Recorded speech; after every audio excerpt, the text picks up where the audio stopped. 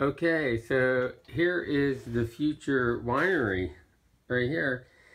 Man, that was a pain in the butt to get that plumbing in and to get, I mean, that's the sewer plumbing, and then also the plumbing for the faucet here, which it's still not, I mean, it's hooked up back here.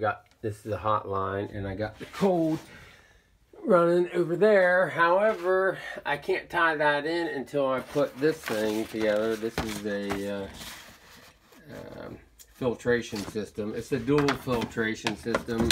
One sediment and the other one is for bacteria.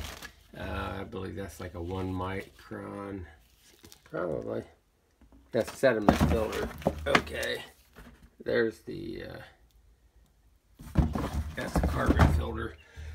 Anyways, that's getting installed right there.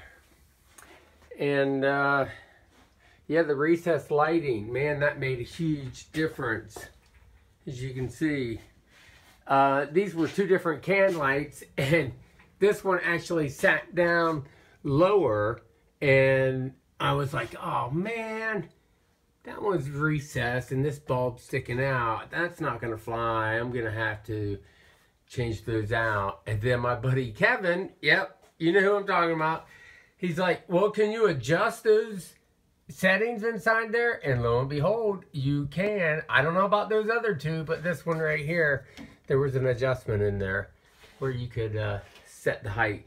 So anyways, and then here you go. This is Basil. Check it out. Looking pretty good.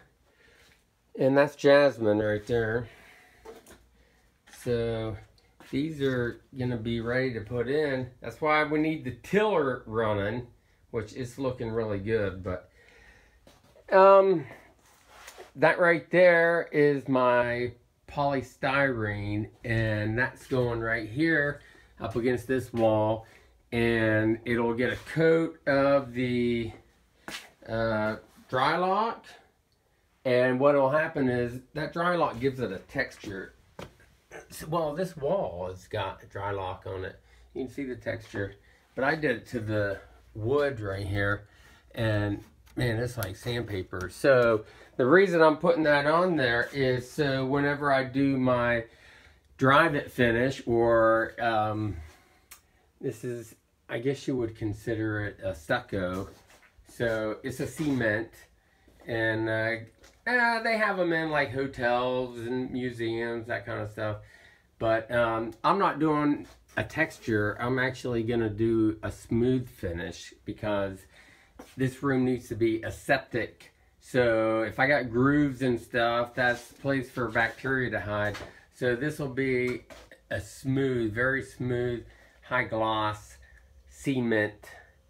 So going from that polystyrene, that'll go up there, it'll get fitted on there, and then it'll get a smooth coat after the textured paint.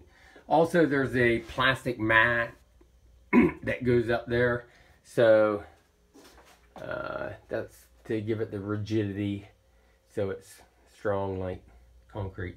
Anyways, this is it. Looking good.